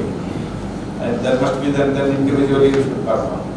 Unless there is individual performance, there cannot be collective performance. Example, I did ಇಲ್ಲಿ revenue department state ರಾಜ್ಯದಲ್ಲಿ 2ನೇ ಸ್ಥಾನದಲ್ಲಿದೆ. ಯಾಕೆ? ಅವರು individual ಆಗಿ perform ಮಾಡಿದ್ದಾರೆ. So ಅವ್ರು ಇನ್ನೂ 1ನೇ ಸ್ಥಾನಕ್ಕೆ ಬರೋ ಪ್ರಯತ್ನ ನಡೆಸಿದ್ದಾರೆ. ಹಿಂದಿನ ಮಂತಲ್ಲಿ 1ನೇ ಸ್ಥಾನ ಆಯ್ತು. ಹಿಂದಿನ ತಿಂಗಳು 1ನೇ ಸ್ಥಾನ ಆಯ್ತು, ಮುಂದಿನ ತಿಂಗಳು 1ನೇ ಸ್ಥಾನಕ್ಕೆ ಬರ್ತಾರೆ. ಯಾಕೆ ಇವರಷ್ಟೇ ಯಾಕೆ ಬರಬೇಕು? ಈ PDOಗಳು ಇಒಗಳು ಯಾಕೆ ಬರಬಾರ್ದು? ಈ ಡಾಕ್ಟರ್ಸ್ ಯಾಕೆ ಬರಬಾರ್ದು? ಇಂಜಿನಿಯರ್ಸ್ ಯಾಕೆ ಬರಬಾರ್ದು? ಟೀಚರ್ಸ್ ಯಾಕೆ ಬರಬಾರ್ದು? ಗವರ್ಮೆಂಟ್ ಟೀಚರ್ಸ್, ಗವರ್ಮೆಂಟ್ ಸ್ಕೂಲ್ಸ್ ಅಲ್ವಾ? ಅವಾಗ ಏನಾಗ್ತದೆ? ಗದಗ ಎಕ್ಸಲೆಂಟ್ ಡಿಸ್ಟ್ರಿಕ್ಟ್ ಆಗಿಬಿಡ್ತದೆ. ಪೊಲೀಸರು ಯಾಕೆ ಬರಬಾರ್ದು? Law and order. ಅವ್ರು ಹೇಳ್ತಾ ಇದ್ರು ನಿಮ್ಮ SP, ನಾನು ಬಂದ ನಂತರ ಏನೇನು ಸ್ಟ್ರೀಮ್ ಲೈನ್ ಮಾಡಿದ್ದೀನಿ, ಕೆಲಸ ಹೇಗೆ ಸ್ಟ್ರೀಮ್ ಲೈನ್ ಮಾಡಿದ್ದೀನಿ, ನಾವು ಸೆಂಟ್ರಲೈಸ್ ಹೇಗೆ ಮಾಡ್ತಾ ಇದ್ದೀವಿ, ವಿಜಿಲೆನ್ಸ್ ಹೇಗೆ ಇಂಪ್ರೂವ್ ಮಾಡ್ತಾ ಇದ್ದೀವಿ. ಹಾಗೆ with zeal you should police cycle were foreign the states. Okay. Entire state will ranking everyone 30%. Police cycle government is and he office 100% paperless office. Number 1 in anti-corruption also. Number 1 in prevention of corruption. Number 1 in registration of cases by Lokayukta. Last up. Number 1 in Lokayukta registration. So that is why I am telling you, most of the officers present here may be very clean, very good, and whatever I am telling may not apply to them, but it will help. Honest officers ಕೂಡ ಒಂದು ಒಳ್ಳೆ confidence ಗುರಿಬೇಕು. ಏನಪ್ಪ ನಾವು ಎಷ್ಟು honest ಇದ್ರು ಯಾರು ಬೆನ್ ಚಪ್ಪಸೋರು ಇಲ್ಲ ಅಂತ ಇದ್ದಾರೆ. ನೀವು ಆನೆಸ್ಟ್ ಇದ್ರೆ ನಿಮ್ಮನ್ನ ರಿಕಗ್ನೈಸ್ ಮಾಡೋರು ಇದ್ದಾರೆ, ಬೆನ್ ಚಪ್ಪಸೋರು ಇದ್ದಾರೆ, ನಿಮಗೆ ಅವಕಾಶ ಕೊಡೋರು ಇದ್ದಾರೆ. It may take time, but it will certainly happen ಅಲ್ವಾ? ಅದಕ್ಕೆ ಕೂತ್ಕೊಳ್ಳಿ. ಯಾರಿದ್ದೀರಿ? ಯಾರ್ಯಾರು ಬಂದಿದ್ರಿ?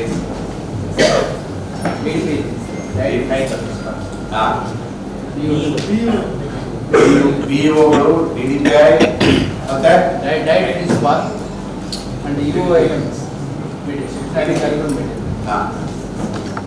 ಜನರ ಜೀವನ ಸುಂದರವಾಗಿರ್ಲಿಕ್ಕೆ ಅಂತ ಅವ್ರು ಹೇಳಿದ್ದಲ್ಲ. ನಿಮ್ಮದು ಇಷ್ಟು ಮಾತಾಡಿದ್ನಲ್ಲ, ಅದಕ್ಕೆಲ್ಲ ಮೂಲ ಕಾರಣನೇ ಶಿಕ್ಷಣ. ಶಿಕ್ಷಣದಲ್ಲಿ what you think you become, what you think you will become. ಇದು ವೇದಗಳು ಹೇಳಿದ್ದು, ಎಲ್ಲ ಋಷಿ ಮುನಿಗಳು ಹೇಳಿದ್ದು, ಎಲ್ಲ ಥಿಂಕರ್ಸ್ ಹೇಳಿದ್ದು. ಅರಿಸ್ಟಾಟಲ್, ಕನ್ಫ್ಯೂಷಿಯಸ್ ಅಂತ ಹಿಡ್ಕೊಂಡು, ನಮ್ಮ ವೇದಗಳಿಂದ ಹಿಡ್ಕೊಂಡು ಇವರೆಲ್ಲ ವೆಸ್ಟರ್ನ್ ಇರಲಿ ಈಸ್ಟರ್ನ್ ಇರಲಿ ಹೇಳುವುದೆಲ್ಲ ಇದೇ ತತ್ವ. ಇಲ್ಲಿ ಶುದ್ಧ ಅದನ್ನು ಮಾಡೋರು ನೀವು, ನಿಮ್ಮ ಡಿಪಾರ್ಟ್ಮೆಂಟ್ ಅವರು, ನಿಮ್ಮ ಶಿಕ್ಷಕರು, ನಿಮ್ಮ ಸ್ಕೂಲ್ನಲ್ಲಿರುವಂಥ ಸೌಲಭ್ಯ. ಈಗ ನನ್ನ ಹತ್ರ ಇಡೀ ಸ್ಟೇಟ್ದು ಕೇಸಸ್ ರಿಜಿಸ್ಟರ್ಡ್ ಇದಾವೆ ಸ್ಕೂಲ್ ಬಗ್ಗೆ ಮತ್ತು ಇನ್ಫ್ರಾಸ್ಟ್ರಕ್ಚರ್ ಅದೇ ಸ್ಕೂಲ್ ಬಗ್ಗೆ. ಈ ಗದಗ ಡಿಸ್ಟ್ರಿಕ್ಟ್ದು ವಿಷಯ ತಗೊಂಡಾಗ ಆ ಫೈಲು ಗದಗಕ್ಕೆ ಬಂದಿಲ್ಲ ನನ್ನ ಹತ್ರ, ಬಟ್ ಅದು ತರಿಸ್ತೀನಿ ಫೈಲ್. ಗದಗಕ್ಕೆ ಇರ್ಬೋದು, ಇರದೇ ಇದ್ರೆ ಒಂದು ಗುಡ್ಸೋಣ. ಎಷ್ಟು ಸ್ಕೂಲ್ ಡೈಲಾಬ್ಲೇಟೆಡ್ ಇದ್ದಾವೆ, ಎಷ್ಟು ಸ್ಕೂಲ್ಗೆ ಏನೇನು ಅನುದಾನ ಆಗಿದೆ ಜಿಲ್ಲೆಯಲ್ಲಿ, ಯಾವ್ಯಾವ ಹಳ್ಳಿಗಳಲ್ಲಿ ಸ್ಕೂಲ್ಗಳಲ್ಲಿ ಟಾಯ್ಲೆಟ್ಸ್ ಇರೋದಿಲ್ಲ ಮಕ್ಕಳಿಗೆ. ಆನಂತರ school building, school class room ಇರ್ತದೆ, ಅವು ಈ ಕಡೆ ಪಕ್ಕದಲ್ಲಿ ಮಲ ವಿಸರ್ಜನೆ ಆಗ್ತಿರ್ತದೆ, ಈ ಕಡೆ ಇಲ್ಲಿ ಸ್ಕೂಲ್ ಇರ್ತದೆ. ಅವ್ರು ಹೇಳಿದ್ರು ಅಂತ ಹೇಳಿದ್ರಲ್ಲ, ಮಲ ವಿಸರ್ಜನೆ ಟನ್ಗಟ್ಟಲೆ ಮಲ ವಿಸರ್ಜನೆ ಆಗ್ತಿರ್ತದೆ, ವರ್ಷಾನ್ಗಟ್ಟಲೆ. ಅದೆಲ್ಲ ಮಕ್ಕಳಲ್ಲಿ ಅಲ್ಲೇ ಆಯ್ತು, ಅದನ್ನೇ ಅಲ್ಲೇ ಅದೇ ಗಾಳಿ, ಅದೇ ಮಳೆ, ಅದೇ ಕೆಸರು, ಅಲ್ಲೇ ಓಡಾಡಿ ಹೋಗುವಂತ ಒಂದು ಸ್ಥಿತಿ. ಇದು ಹೋಗ್ಬೇಕು, ಇದನ್ನು ನೀವು ಸಹಿಸಬಾರ್ದು. ಇನ್ಸ್ಪೆಕ್ಷನ್ ಮಾಡಬೇಕು.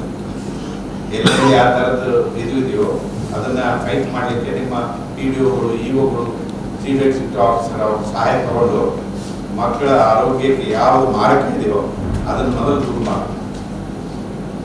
ಅಲ್ಲೇ ನಿಮ್ಮದು ಊಟ ತಯಾರು ಮಾಡ್ತಿರ್ತೀವಿ, ಮಕ್ಕಳಿಗೆ ಬಿಸಿ ಊಟ ಕೊಡಬೇಕು. ಆ ರೂಮ್ ಹೈಜಿನಿಯಾಗಿ ಇಟ್ಟಿದ್ದೀರಿ. ಅಲ್ಲಿ ಕಿಟಕಿ, ಗಾಳಿ, ಬೆಳಕು ಮತ್ತು ಅದಕ್ಕೆ ಯಾವ ರೀತಿಯಿಂದ ಸ್ವಚ್ಛತೆಯನ್ನು ಮೇಂಟೈನ್ ಮಾಡಿದ್ದೀರಿ ಅದೆಲ್ಲ ಭಾಳ ಮಾಡಿ. ಯಾವ್ದಾದ್ರು ಸ್ಕೂಲ್ಗಳನ್ನು ವಿಸಿಟ್ ಮಾಡಿದಾರ? ಒಂದು ಕೆಲಸ ಮಾಡಿ, ಇಲ್ಲಿ ಎಷ್ಟು ತಾಲೂಕದ ಪ್ರತಿಯೊಂದು ತಾಲೂಕಿನಲ್ಲಿ ಎರಡೆರಡು ಸ್ಕೂಲ್ಗಳು, ಹಳ್ಳಿ ಕುಗ್ರಾಮಗಳಿರ್ಬೋದು, ಪಟ್ಟಣಗಳದ್ದು ಬರ್ತಿರ್ತಾವಿಲ್ಲ ಅಂತೆಲ್ಲ, ಹಳ್ಳಿಗಳದ್ದು ಯಾವ ರೀತಿ ಮೇಂಟೈನ್ ಆಗಿದೆ, ಏನೇನು ತಾಜಾ ಸ್ಥಿತಿ ನೆನಪು.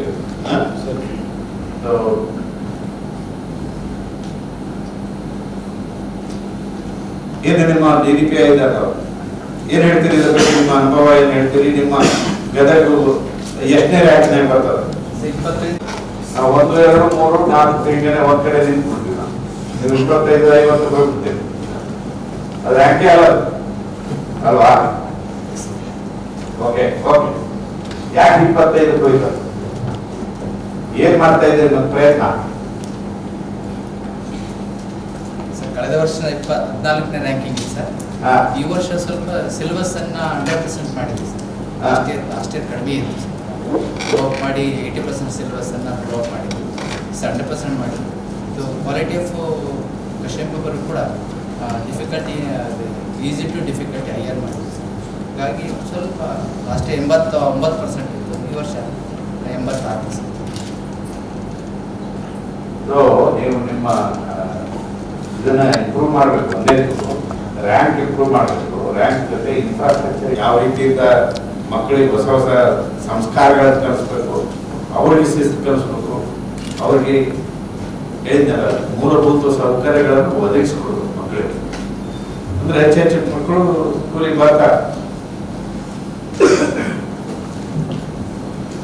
ಈಗ ನೀವು ಇವರೆಲ್ಲ ಹೇಳಿದ್ರು 1ನೇ ರ್ಯಾಂಕ್ 2ನೇ ರ್ಯಾಂಕ್ ಮಾಡಿ, ನೀವು ಆ ಥರ ಫಸ್ಟ್ ರ್ಯಾಂಕ್ ಕೊಡ್ಬೇಕು ಅಲ್ವಾ? ಯಾಕೆ education department should not lac behind ಇನ್ ಗದಗ.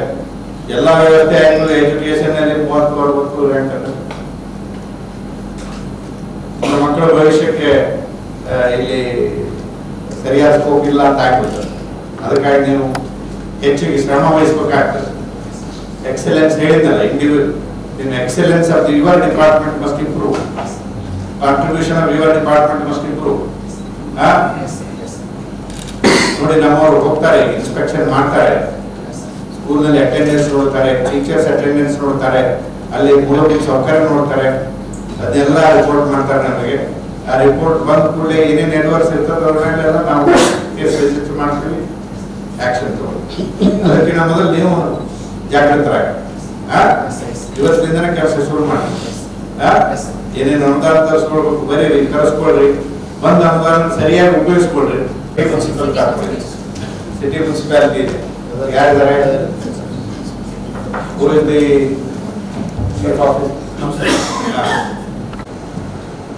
ಅವರು ನಿಮ್ಮಿಂದವರು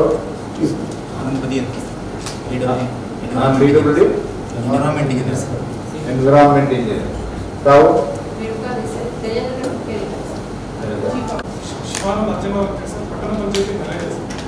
ನರೇಗಾ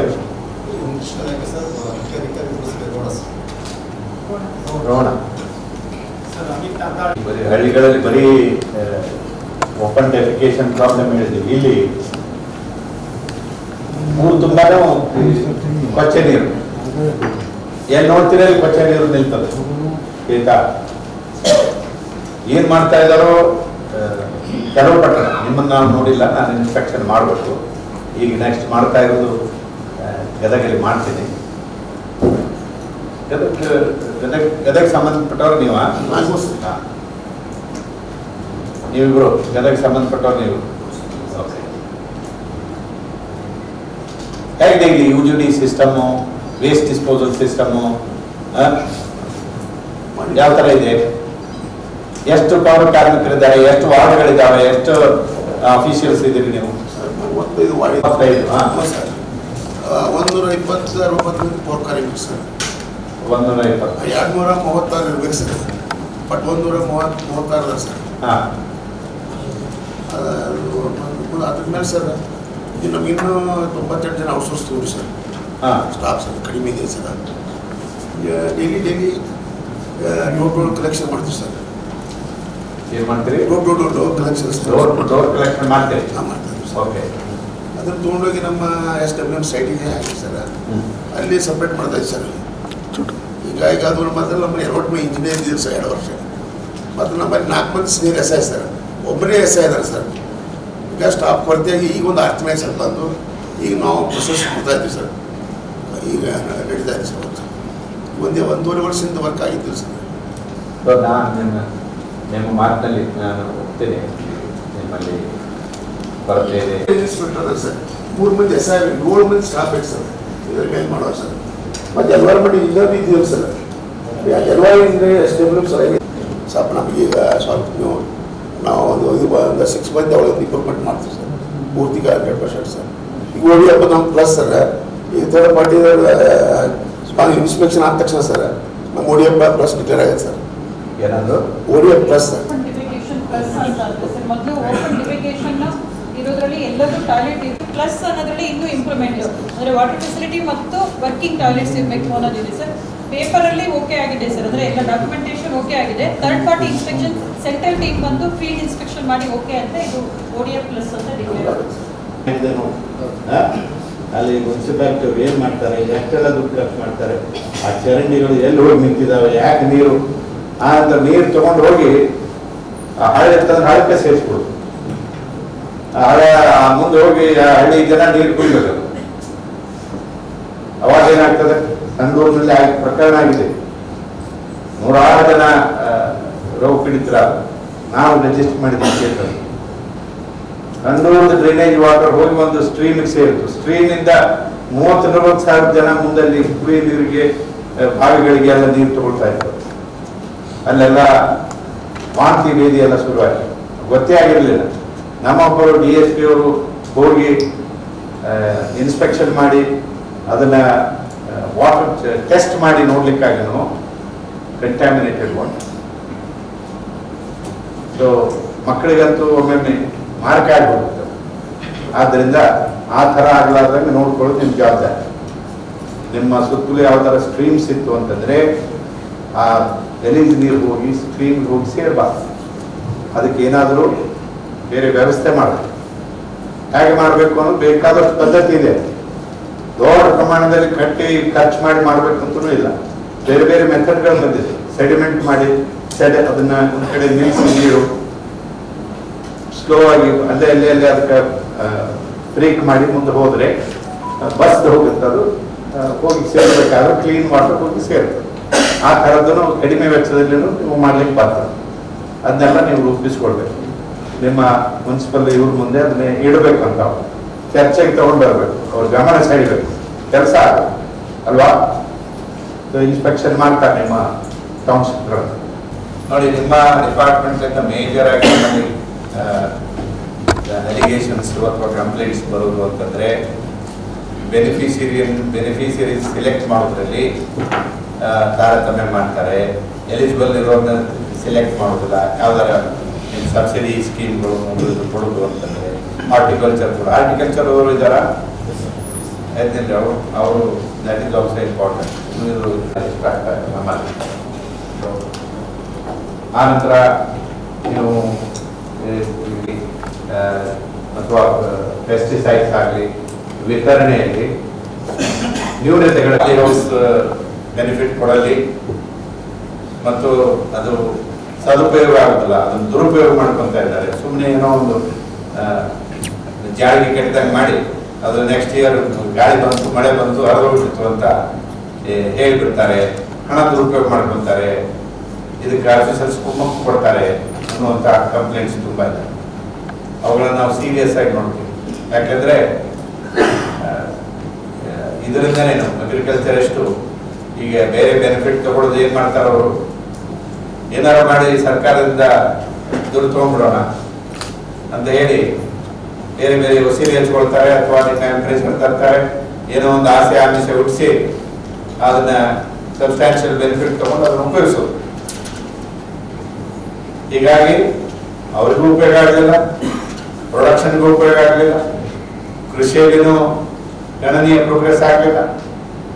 ಸೊ ಸರಿಯಾಗಿ ಮಾಡೋನಿಂದ, ನಿಜವಾದ ರೈತ ನಿಜವಾಗಿ ಶ್ರಮ ಪಡೋನಿಂದ ಅವನಿಗೆ ಕೊಟ್ಟದ್ದಾಗಿತ್ತು ಅಂದರೆ ಅವನು ಶ್ರಮ ಪಟ್ಟು ಬೆಳೀತಾನೆ, ಸೊಸೈಟಿಗೂ ಉಪಯೋಗ ಆಗ್ತದೆ, ಅವನು ಮುಂದಾಗ್ತಾನೆ. ಅದಕ್ಕಾಗಿ ರೈಟ್ ಬೆನಿಫಿಷರೀಸ್ ಚೂಸ್ ಮಾಡೋದು ಮತ್ತು ಸಕಾಲಕ್ಕೆ ಅವರಿಗೆ ಸಹಾಯ ಕೊಡೋದು ಬಹಳ ಇಂಪಾರ್ಟೆಂಟ್. ನಿಮ್ಮಲ್ಲಿ ಅಂತ ಕೇಸಸ್ ಇದಾವ, ನಮ್ಮಲ್ಲಿ ರಿಜಿಸ್ಟರ್ ಆದವು ಏನಾದ್ರು ಇದಾವ ನಿಮ್ಮ ಗದಗ ಜಿಲ್ಲೆಯಲ್ಲಿ ಇದಾವ?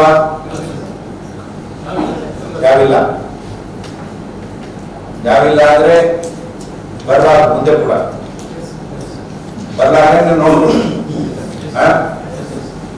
ಬರೀ ಕೇಸ್ ಬರಲಾರ್ದೆ ನೋಡ್ಕೊಳ್ಳೋದು ಅಷ್ಟೇ ಅಲ್ಲ, ಜನರಿಗೆ ಸಹಾಯ ಮಾಡ್ಬೇಕು, ಜನರಿಗೆ ಹೋಗಿ ಸಹಾಯ ಕೊಡ್ಬೇಕು. ನಮಸ್ತೆ ಸರ್, ನಾನು ವಿಶ್ವಾಸ ಸೇರಿ 50,000 SC ಸೇರಿ 50,000 ಮಾಡ್ತೀರಿ. ನಿಮ್ಗೆ ಏನು ವಿಜಿಲೆನ್ಸ್ ಇದು ಏನು ಯಾವ ಥರ ಇನ್ಸ್ಪೆಕ್ಷನ್ ಮಾಡ್ತೀರಿ? ಸರ್ ನಮ್ಮದು ತಾಲೂಕು ಆಫೀಸರ್ ವಿಸಿಟ್ ಮಾಡ್ತಾರೆ ಸರ್, ಇನ್ಸ್ಪೆಕ್ಷನ್ ಮಾಡ್ತಾರೆ ಸರ್, ನಾವು ಇನ್ಸ್ಪೆಕ್ಷನ್ ಮಾಡ್ತೀವಿ ಸರ್. 2 ರೀತಿ ಇನ್ಸ್ಪೆಕ್ಷನ್ ಇರುತ್ತೆ ಸರ್. ಒಂದು ಡಿಟೇಲ್ ಇನ್ಸ್ಪೆಕ್ಷನ್ ಅಂತ ಮಾಡ್ತೀವಿ ಸರ್, ಒಂದು ಕರ್ಸರಿ ಇನ್ಸ್ಪೆಕ್ಷನ್ ಅಂತ ಒಂದು ಫಾರ್ಮೆಟ್ ಮಾಡಿ ಹೋದಾಗ ಕ್ಲೀನ್ನೆಸ್ಸು ಮತ್ತು ವಿದ್ಯಾರ್ಥಿಗಳ ಜೊತೆಗೆ ಇಂಟ್ರಾಕ್ಷನ್ ಮಾಡ್ತೀವಿ ಸರ್. ಇನ್ನು ಡಿಟೇಲ್ ಇನ್ಸ್ಪೆಕ್ಷನ್ ಆದಾಗ ರೆಕಾರ್ಡ್ಸ್ ನಮ್ಮ ಜೊತೆಗೆ ನಮ್ಮ ಸ್ಟಾಫ್ ಏನು ಕ್ಲೀನ್ಲಿನೆಸ್ ವಿಷಯದಲ್ಲಿ ಈಗ ನೀವು ಹತ್ತಿರದಲ್ಲಿ ಯಾವ ಇನ್ಸ್ಪೆಕ್ಷನ್ ಮಾಡಿದ್ರಿ? ವಾಟ್ ಇನ್ಸ್ಪೆಕ್ಷನ್ ಸರ್ ಸರ್ಪ್ರೈಸ್ ಸರಿ ಅಂದರೆ ಹಂಗೆ ಸ್ಪಾಟ್ ಇನ್ಸ್ಪೆಕ್ಷನ್ ಮಾಡಿದ್ವಿ ಸರ್, ಹೋಗಿದ್ದೀವಿ ಸರ್. ಯಾವ್ದು ಮಾಡಿದ್ರಿ? ಇಲ್ಲಿ ಸಿಟಿ ಒಳಗಿರೋ ಹಾಸ್ಟೆಲ್ಗಳನ್ನು ನೋಡಿದ್ವಿ ಸರ್. ಇಲ್ಲಿ ಸಿಟಿ ಒಳಗೆ ಮಾಡಿದ್ವಿ. ಏನು ನ್ಯೂನತೆಗಳು ಕಂಡಿದ್ರಿ? ಸೊ ಗರ್ಲ್ಸ್ ಹಾಸ್ಟೆಲ್ಗಳು ನೀಟಾಗಿದ್ದಾವೆ ಸರ್, ಮೇಂಟೈನ್ ಮಾಡ್ತಿದ್ದಾರೆ ಸರ್. ಬಾಯ್ಸ್ ಹಾಸ್ಟೆಲ್ಗಳಲ್ಲಿ ಸ್ವಲ್ಪ ಮೇಂಟೆನೆನ್ಸ್ ಭಾಳ ಪೂರ್ ಇದೆ ಸರ್. ಹೇಳಿದ್ವಿ ಸರ್ ವಿದ್ಯಾರ್ಥಿಗಳಿಗೆ ಸ್ವಚ್ಛತೆ ಬಗ್ಗೆ, ಅವರು ಮಾಡ್ತಿದ್ದಾರೆ ಸರ್. ಪ್ರೀ ಮೆಟ್ರಿಕ್ ಎಲ್ಲ maintainable sir, but post matric ಸ್ವಲ್ಪ ಕಾಲೇಜ್ ಹಾಸ್ಟೆಲ್ ಒಳಗೆ ಸ್ವಚ್ಛತೆ ಬಗ್ಗೆ ಅಷ್ಟು ಇದು ಮಾಡ್ತಿಲ್ಲ ಸರ್. ಅವರು ಅಲ್ಲಿ ನಾವು ಡಸ್ಟ್ಬಿನ್ ಇಟ್ಟರು ಅಲ್ಲಿ ಹಾಕ್ತಿಲ್ಲ, ನಮಗೆ ಎಲ್ಲಿ ಇದಾಗುತ್ತೆ ಅಲ್ಲಿ ಮಾಡ್ತಿದ್ದಾರೆ ಸರ್. ಆಮೇಲೆ ಇನ್ ಟೈಮ್ನಾಗ ಊಟಕ್ಕೆ ಬರ್ತಾರೆ, ದಯವಿಟ್ಟು ಅವರ್ ಬಿಟ್ಟು ತಪ್ಪಿದ್ದಾರೆ ಸರ್. ಕೇಳಿದರೆ ಸ್ಪೆಷಲ್ ಕ್ಲಾಸ್ ಇದೆ, ಆ ಕ್ಲಾಸ್ ಇದೆ ಅಂತ ಹೇಳಿದ್ರು ಸರ್. ಇನ್ನೊಂದು ಸ್ವಲ್ಪ ಕಾಲೇಜ್ ಹಾಸ್ಟೆಲ್ ಒಳಗೆ ಸ್ವಲ್ಪ ಮೇಂಟೆನೆನ್ಸ್ ಕಷ್ಟ. ಇನ್ನು ಗರ್ಲ್ಸ್ ಹಾಸ್ಟೆಲ್ ಮೇಂಟೆನೆನ್ಸ್ ಮಾಡ್ತೀವಿ ಸರ್. ಏನಾದರೂ ಟೈಮ್ ಟೇಬಲ್ ಹಾಕೊಂಡಿದ್ರೆ ಒಂದು ತಿಂಗಳಲ್ಲಿ ಹಾಸ್ಟೆಲ್ ನಾನು ಇನ್ಸ್ಪೆಕ್ಷನ್ ಮಾಡಬೇಕು. Yes sir, ಹಾಕೊಂಡಿದ್ದೀವಿ sir. ಎಷ್ಟು ಮಾಡ್ತೀವಿ ನೀವು ಆಪ್ಟಿಮಮ್? ಸರ್ ನಾನು ಗದಗ ಡಿಸ್ಟಿಕ್ ಇದು ಹೆಡ್ ಕ್ವಾರ್ಟರ್ನಾಗಿರೋ ತುಂಬ ಫ್ರಿಕ್ವೆಂಟಾಗಿ ಹೋಗ್ತೀವಿ ಸರ್. ಔಟ್ ಆಫ್ ಡಿಸ್ಟಿಕ್ ಇದ್ದವು ನಂದು ರೋಣ ಇದು ಇದೆ ಸರ್, ಅಡ್ಮಿನಿಸ್ಟ್ರೇಟಿವ್, ಅಲ್ಲಿ ಹೋದಾಗ ನೋಡಿ ಬರ್ತೀನಿ ಸರ್. ಬೇರೆ ಕಡೆ ಎಲ್ಲ ಮಂತ್ಲಿ 1-2 ಟೈಮ್ಸ್ ಹೋಗ್ತೀನಿ ಸರ್. ಲೋಕಲಲ್ಲಿರುವಂಥ ವಸತಿ ನಿಲಯಗಂತೂ ಪ್ರತಿ ದಿನಕ್ಕೆ ಒಂದಾದ್ರೂ ನಾನು ವಿಸಿಟ್ ಕೊಟ್ಟಿರ್ತೇನೆ ಸರ್. ಯಾವ ವಸತಿ ನಿಲಯಗಳಿಗೆ ಹೋಗ್ತೇವೆ ಸರ್, ನಾವಲ್ಲಿ ವಿದ್ಯಾರ್ಥಿಗಳ ಜೊತೆ ಇಂಟ್ರಾಕ್ಷನ್ ಮಾಡ್ತೇವೆ ಸರ್. ನಿನ್ನೆ ತಾನೇ ನಾನು ಮೊದಲೆಲ್ಲ ಮೋಟಿವೇಶನ್ ಕ್ಲಾಸಸ್ಗಳನ್ನು ಹೇಳ್ತಿದ್ದೇವೆ ಸರ್. ನಮ್ಮಲ್ಲಿ ಹೇಳಿದಾಗೆ sir spoken English ಕ್ಲಾಸಸ್ಗಳಿದೆ sir, karate ಕ್ಲಾಸಸ್ಗಳನ್ನು conduct ಮಾಡಿದ್ದೇವೆ ಸರ್. ಅಷ್ಟೇ ಅಲ್ಲದೆ ಸರ್ ಮೆನ್ಯೂ ಚಾರ್ಟ್ ಪ್ರಕಾರ ಅವರಿಗೆ ಊಟದಲ್ಲಿ ಸ್ವಲ್ಪ ಹೆಚ್ಚು ಆದ್ಯತೆಯನ್ನು ಕೊಡ್ತೇವೆ ಸರ್. ಅವರು ಗ್ರಾಮೀಣ ಭಾಗದಿಂದ ಬಂದಿರ್ತಾರೆ ಅಂತ ಹೇಳ್ಬಿಟ್ಟು ಅಲ್ಲಿ ಬರುವಂತಹ ಎಲ್ಲ ಪ್ರೋಟೀನ್ಸ್ಗಳನ್ನು ಇದನ್ನು ನಾವು ಕ್ಯಾಲ್ಕುಲೇಟ್ ಮಾಡಿಬಿಟ್ಟು ಮೆನ್ಯೂ ಚಾರ್ಟನ್ನು ತಯಾರು ಮಾಡಿ ಅದನ್ನು ಕಟ್ಟುನಿಟ್ಟಾಗಿ ಕೊಡುವ ಹಾಗೆ ನಾವು ಪ್ರಯತ್ನ ಮಾಡ್ತೀವಿ ಸರ್. ಮೂಲಭೂತ ಸೌಕರ್ಯಗಳಿಗೆ ಸಂಬಂಧಪಟ್ಟಂಗೆ ಸರ್ ನಮ್ಮ ಆಯುಕ್ತಾಲಯದಿಂದ ಈ ಬಾರಿ ಕಾಟ್ ಬೆಡ್ಗಳನ್ನು ಸಪ್ಲೈ ಮಾಡಿದ್ದಾರೆ ಸರ್. ನಾವು ಪ್ರಸ್ತಾವನೆಯನ್ನು ಕಳಿಸಿದ್ವಿ ಸರ್. ಅದರಂತೆ ನನಗೆ ಈ ಬಾರಿ ಸುಮಾರು 800 ವಿದ್ಯಾರ್ಥಿಗಳಿಗೆ ಅಕ್ಯುಪೈ ಆಗುವಷ್ಟು ಕಾಟ್ ಬೆಡ್ಗಳು ಬಂದಿದೆ ಸರ್. ಅಷ್ಟೇ ಅಲ್ಲದೆ ಸರ್ ಇನ್ಫ್ರಾಸ್ಟ್ರಕ್ಚರ್ಗೆ ಸಂಬಂಧಪಟ್ಟಂಗೆ ಸರ್ ನಮಗೆ ZP ಯಲ್ಲಿ ಅನುದಾನ ಇರುತ್ತೆ ಸರ್. ಅದರಲ್ಲಿ ಕಳೆದ ಬಾರಿ ನಮಗೆ CEO ಮೇಡಮ್ ಅವ್ರ ಕಡೆಯಿಂದ 125 ಲಕ್ಷ ಕೊಟ್ಟಿದೆ ಸರ್. ಅದನ್ನು ಸಂಪೂರ್ಣವಾಗಿ ನಾವು ಪರ್ಸ್ನಲ್ ಆಗಿ ವಿಸಿಟ್ ಕೊಟ್ಟು ಈ ಬಾರಿ ಕೆಲಸವನ್ನು ತೊಗೊಂಡಿದ್ದೇವೆ ಸರ್. ಎಲ್ಲನೂ ಸಕ್ಸಸ್ಫುಲ್ ಆಗಿ ಮಾಡಿದ್ದೇವೆ ಸರ್. ಇನ್ನೂ ಹಲವಾರು ಕಾರ್ಯಗಳು ಪ್ರಗತಿಯಲ್ಲಿದೆ ಸರ್. ಕಳೆದ ಬಾರಿ ಸರ್ 25% ಸಂಖ್ಯಾಬಲವನ್ನು ಹೆಚ್ಚಳ ಮಾಡಿದ್ರು ಸರ್. ಬಟ್ ಆದರೆ ಅದಕ್ಕೆ ಸಂಬಂಧಪಟ್ಟಂತೆ ಪೋಸ್ಟ್ಗಳನ್ನು ಸ್ಯಾಂಕ್ಷನ್ ಮಾಡಲಿಲ್ಲ ಸರ್. ಆ್ಯಂಡ್ ಸರ್ ಕೊಠಡಿಗಳನ್ನು ಸಹ ರೇಸ್ ಮಾಡಲಿಲ್ಲ ಸರ್. ಎಷ್ಟು ಸೀಮಿತ ನಮ್ಮಲ್ಲಿ ಇನ್ಫ್ರಾಸ್ಟ್ರಕ್ಚರ್ ಇತ್ತು ಅದರಲ್ಲಿ 25% ಹೆಚ್ಚಿಗೆ ಮಾಡಿದ್ದಾರೆ. ನಮ್ಮಲ್ಲಿ ಒಟ್ಟಾರೆ ಸ್ಟ್ರೆಂತ್ ಸರ್ 5,975 ಇದೆ ಸರ್. ಸೋಷಿಯಲ್ ವೆಲ್ಫೇರಲ್ಲಿ ಸರ್ ಎಷ್ಟು ವಿದ್ಯಾರ್ಥಿಗಳು ಬರ್ತಾರೆ ತಗೊಳ್ತಾರೆ ಸರ್, ಅವರಿಗೆ ಅದರಂತೆ ಗ್ರ್ಯಾಂಟ್ಸು ಇರುತ್ತೆ ಸರ್. ಬಟ್ ಹಿಂದುಳಿದ ವರ್ಗದಲ್ಲಿ ಸರ್ ಎಷ್ಟು ವಿದ್ಯಾರ್ಥಿಗಳಿಗೆ ಸೀಮಿತ ಇರುತ್ತೆ ಅಷ್ಟಕ್ಕೆ ಮಾತ್ರ ಇರುತ್ತೆ ಸರ್. ಹಾಗಾಗಿ ನಮ್ಮಲ್ಲಿ ನಮ್ಮ ಸಂಖ್ಯಾಬಲಕ್ಕಿಂತ ಮಿನಿಮಮ್ ಒಂದು 20% ಹೆಚ್ಚು ವಿದ್ಯಾರ್ಥಿಗಳು ಇರ್ತಾರೆ ಸರ್. ಆ್ಯಂಡ್ ಸರ್ ನಾವು ನಮ್ಮ ಗದಗ ಜಿಲ್ಲೆಯಲ್ಲಿ ಸರ್ ತಾವು ಹೇಳಿದಾಗೆ ಸರ್ ಒಂದು ಮಾಡೆಲ್ ಹಾಸ್ಟೆಲ್ಸ್ ಕಾನ್ಸೆಪ್ಟ್ ಅಂತಲೂ ಮಾಡಿದ್ದೇವೆ ಸರ್. ಅಷ್ಟೇ ಅಲ್ಲದೆ ಒಂದು ಸೋಪ್ರೇಮ ವಸತಿ ನಿಲಯ ಅಂತ ಹೇಳ್ಬಿಟ್ಟು ಸರ್ ಎಲ್ಲಿ ವಾರ್ಡನ್ಗಳು ಇಲ್ಲ ಅಲ್ಲಿ ಅಧಿಕಾರಿಗಳನ್ನೇ ಟ್ಯಾಗ್ ಮಾಡಿದ್ದೇವೆ ಸರ್. ಅದರಲ್ಲಿ ಮಾನ್ಯ ಮುಖ್ಯ ಕಾರ್ಯನಿರ್ವಾಹಕ ಅಧಿಕಾರಿಗಳಿಗೂ ಸಹ ಒಂದು ಹಾಸ್ಟೆಲನ್ನು ಟ್ಯಾಗ್ ಮಾಡಿದ್ದೇವೆ ಸರ್. Very good. ಸ್ಪೋಕನ್ ಇಂಗ್ಲೀಷಲ್ಲಿ ಕಲ್ತಿರುವಂಥ ವಿದ್ಯಾರ್ಥಿ ಎಲ್ಲ ಡಿಗ್ನೇಟರೀಸ್ಗೆ ಇಂಗ್ಲೀಷಲ್ಲೇ ವೆಲ್ಕಮ್ ಮಾಡಿಕೊಂಡಿದ್ದಾರೆ ಸರ್. ನೋಡಿ ನಿಮ್ಮ some of you not take up ಯಾವ್ದು ನೋಡೋಣ ಗಂಟು ರಾಷ್ಟ್ರ ಯಾಕೆ ಹಿಂಗಾಗಿದೆ ಅಂತ ಹೇಳಿ ಒಂದು ಯಾವ್ದಾದ್ರು ಕರ್ಕೊಂಡು ನಾನು ಬರ್ತೀನಿ ನೋಡೋಣ. ಹಾಗೆ ಇಲ್ಲಿ ಜುಡಿಷಿಯಲ್ ಆಫೀಸರ್ಸ್ ನಮ್ಮ ಸೆಕ್ರೆಟರಿ ಇದಾರಲ್ಲ ಸರ್, ಒಂದು ಸಬ್ಮಿಷನ್ ಬಂದಿದ್ದಾರೆ ಸರ್, ಹಾಸ್ಟೆಲ್ಗಳಿಗೆ ಕರ್ಕೊಂಡು ಹೋಗಿದ್ದೀವಿ ಸರ್. ಕರ್ಕೊಂಡು ಹೋಗಿದ್ದೀರಾ? ಕಾರ್ಯಕ್ರಮಕ್ಕೆ ಕರ್ಕೊಂಡು ಹುಡುಗರ ಆಸ್ಪತ್ರೆ ಕರ್ಕೊಂಡು ಅಲ್ಲಿ ಬಂದಿದ್ದಾರೆ ಸರ್.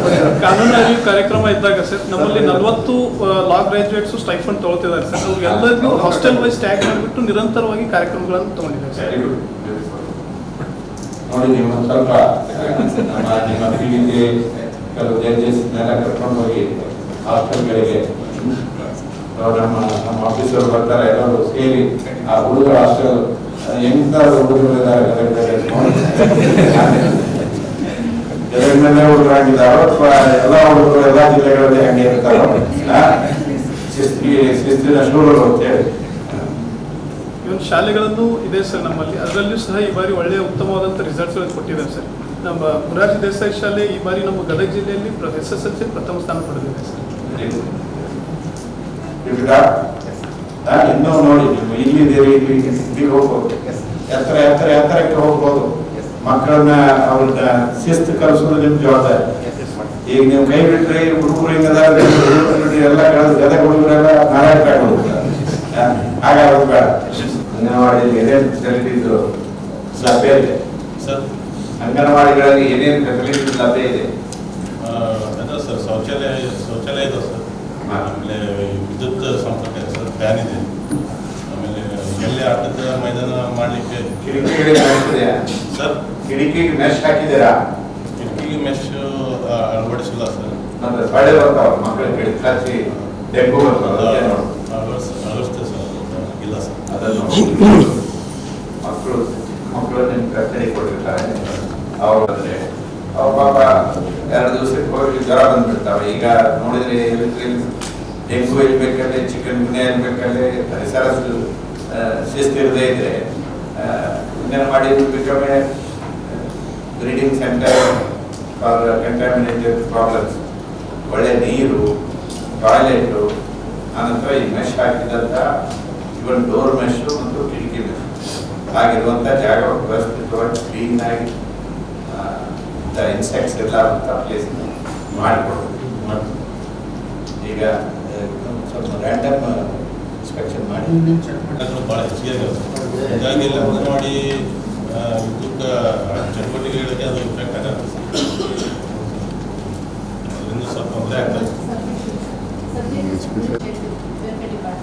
ಕಮ್ಯುನಿಟಿ ಹೆಲ್ತ್ ಹೇಗಿದೆ, ಮಕ್ಕಳ ಹೆಲ್ತ್ ಹೇಗಿದೆ, so it's a relevant survey. ಅದಕ್ಕಾಗಿ ಅಂಗನವಾಡಿ ವರ್ಕರ್ಸ್ ಅಂಡ್ ಆಶಾ ಅವರು ಜಂಟಿಯಾಗಿ ಮಾಡ್ತಾರೆ.